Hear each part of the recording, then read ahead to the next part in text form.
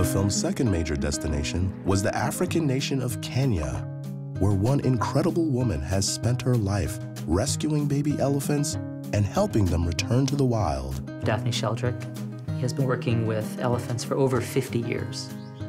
There are lots of magic places in Kenya. Right from the start, I've been amongst animals and loved them all.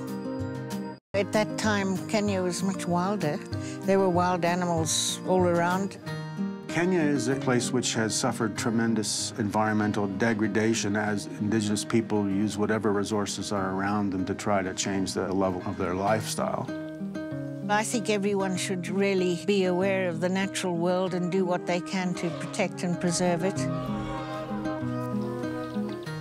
Daphne's husband, David, started what became the biggest national park in Kenya. That place is the shelter for the largest wild herds of elephant that are left in Kenya.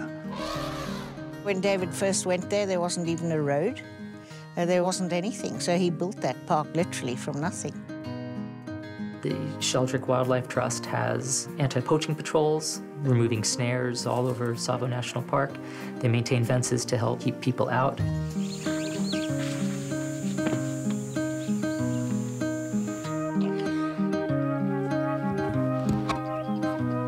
We seem to have gone wrong somewhere.